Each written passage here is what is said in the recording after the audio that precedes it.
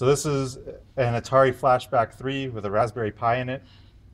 It's all modified to be really cool. So I'm going to press the power button and we'll get things started. And it's hooked up via HDMI to this monitor here. And we're going to play some Atari games after it takes a year to boot.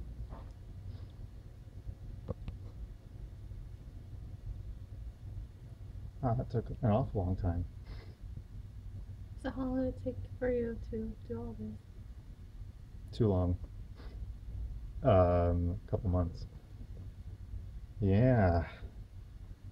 What kind of skills is required for this? You know, nunchuck skills, computer hacking skills. Oh yeah? Yeah. Yeah. Atari skills. Yeah. Excellent. Yeah, so What inspired you to do this? the love for games. You know, all this can be edited out. It's so awkward. Anyways, so here's the Stella running, and first player can move up and down. So go to ROMs, third from the bottom, and press the button, and it goes in. Takes a bit when it first boots up.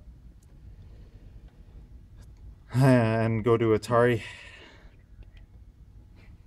and yeah, hit Space Invaders, and we'll play some Space Invaders, but we have to select the game mode from these buttons.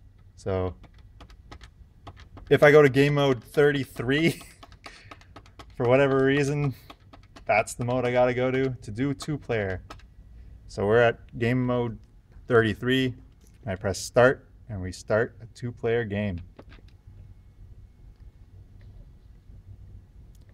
So my guy's on the right and hers is on the left.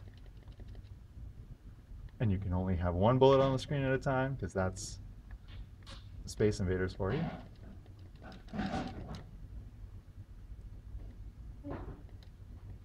I can change the difficulty of either player. Oh, I died. If you don't die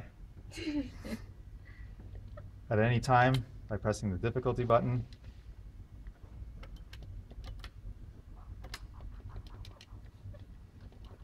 Yes, it makes you giant. And I died. Oh, and our lives are shared, which is, you know, a great feature of any game. Truly communist. So, yes, a communist decision by Atari.